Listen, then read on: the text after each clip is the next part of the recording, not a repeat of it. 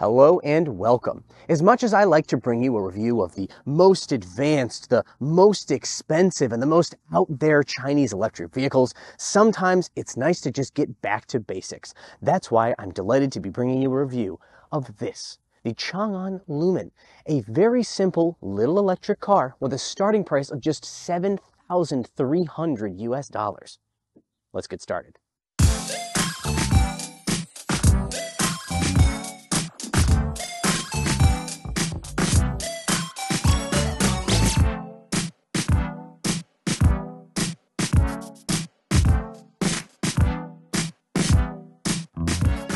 Of course, it's impossible to talk about any car in this category without addressing the very tiny elephant in the room, the Wuling Mini EV. That car is responsible for creating, or at least popularizing, this entire segment here in China.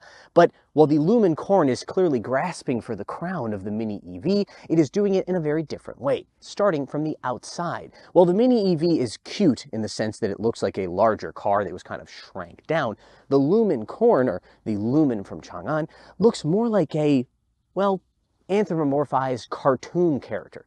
They even gave the headlights eyelids. These remind me of those things you see on Jeep Wranglers that make them look like they have angry eyebrows, but less aggro and more adorable. A couple of interesting things to note about this car. These headlights, while adorable, are halogen on all three trim levels, whereas the Mini EV has LEDs available for higher trim level cars.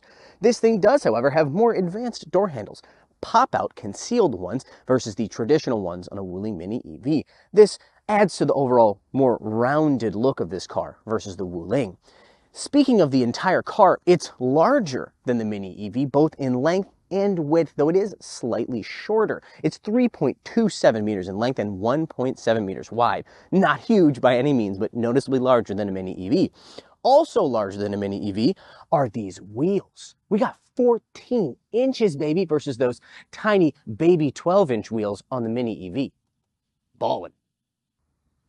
While this car is wider and longer than the Mini EV, it also has a slightly shorter wheelbase than that car, so I guess I'm not surprised to learn that its rear cargo space is, well, equally tiny as that of the Mini EV.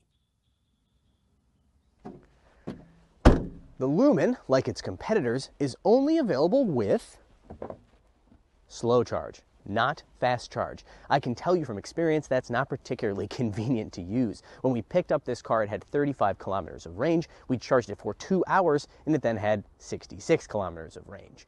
I really wish it was fast charge, but that kind of electrical architecture would probably make it considerably more expensive as well. Oh, wow. Just like the Mini EV, this thing has one single giant door on each side. Let's close that door and talk about the interior. Noticeably more width on this car. As I mentioned, it is wider and it is noticeable specifically in the shoulder area when you sit inside. Another thing that's very noticeable is right here. Every version of this car, all three trim levels, have a 10.25-inch center screen as standard, whereas the Mini EV makes do with a instrument cluster digital display and no center screen at all. The extra $2,500 US you pay for the base trim level of this car is starting to make a little bit more sense.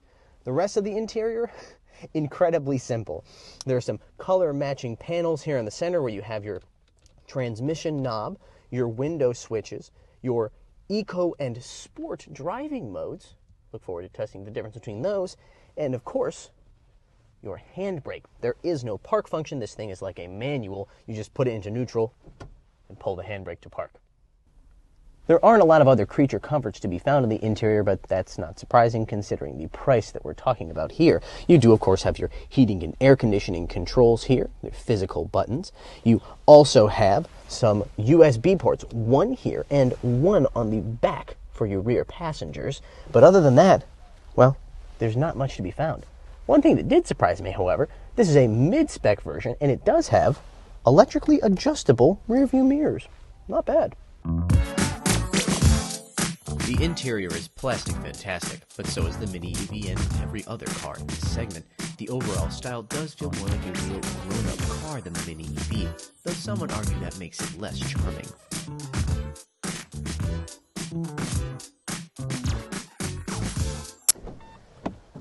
Time for us to get out, making sure the parking brake is on first, and check out rear seat space. Not really looking forward to this, to be honest. Let's see.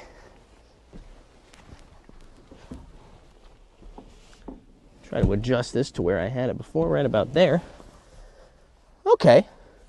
I am 5 foot 9 inches tall, about 1.72 meters, and I've got about that much space between my knees and the seat. Headroom, about that much. Another fist there as well. The seating position, however, not good. My knees are obviously very, very high. My feet are very high because of the floor is very high.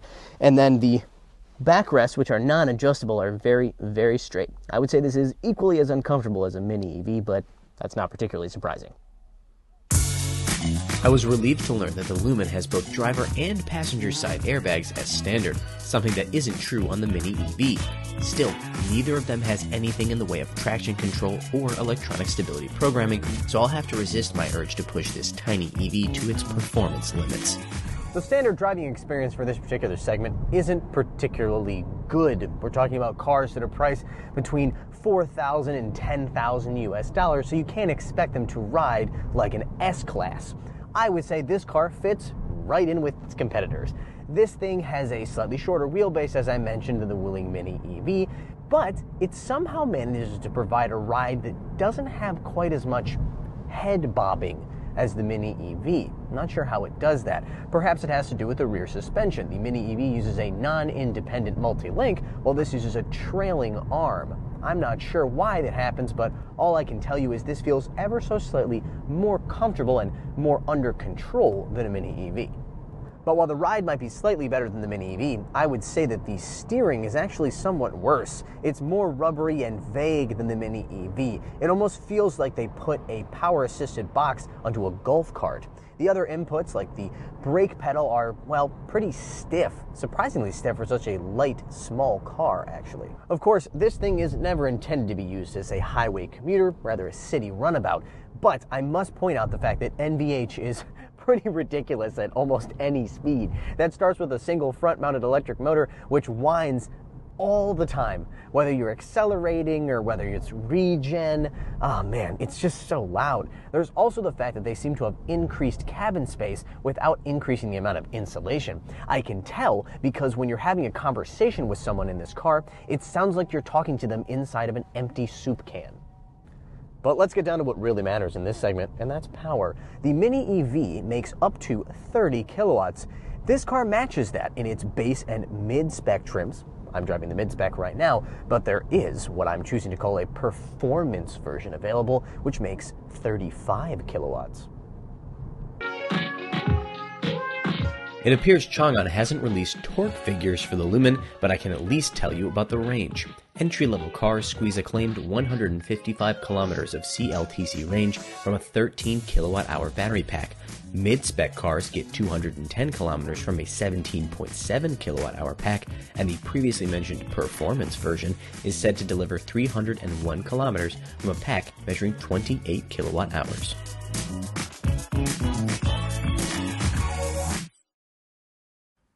I would say that the specs and features of this car make it a better value than the Wuling Mini EV, and its driving experience is just as good, or just as bad, depending on how you think of it, as the Mini EV, and yet, while Changan sold 12,000 Lumin Corns in the month of October, Wuling sold 42,000 Mini EVs. It seems like the Mini EV is destined to hold on to its crown as the ultimate in tiny electric hatchbacks for a little bit longer.